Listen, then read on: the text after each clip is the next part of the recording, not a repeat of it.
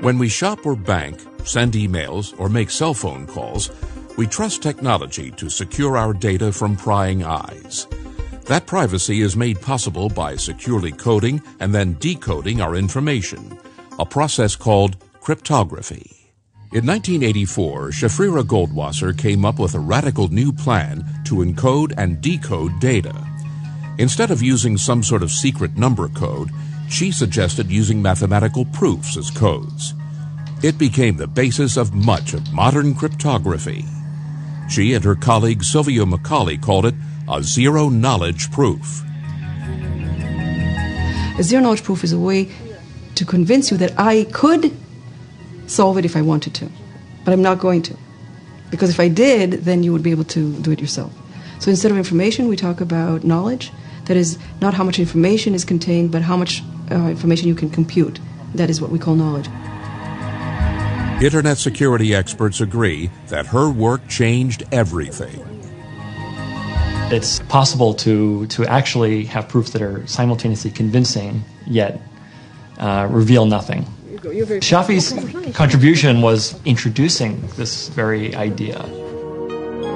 Using math like words seems counterintuitive, except to Goldwasser.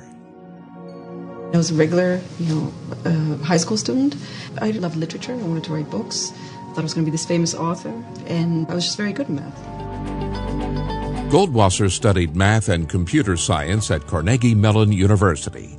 In 1983, she completed her PhD in theoretical computer science at the University of California at Berkeley. She now holds a dual appointment at MIT and the Weizmann Institute of Science in Israel. Along the way, she developed several revolutionary and useful ways to teach machines to speak to each other securely. Shafi's work has provided a really solid foundation for modern cryptography, which in turn is really an enabling technology for electronic commerce. Every time one of us makes a purchase on the internet, there's all kinds of cryptography happening behind the scenes. A zero-knowledge proof is interactive. In its simplest form, two parties know a secret proof. One asks the other to calculate an answer that could only be known by someone who knows that secret proof, but would be nearly impossible for someone else to figure out. This interactive proof process has proven useful outside the world of encryption. Once we had this idea of an interactive proof, it turned out it has a lot of applications in what's called complexity theory, beyond cryptography. Goldwasser showed that if you could live with a small probability of error, then you can turn some hard problems into ones that are feasible enough to solve. But for other problems, even if you are willing to live with that probability of error, they are still too hard to calculate. She developed an important test for telling whether a very large number is a prime number and a very large sequence is really random.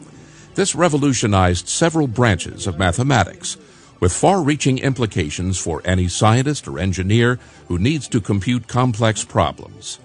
She and her students continue to push the frontiers of math still further.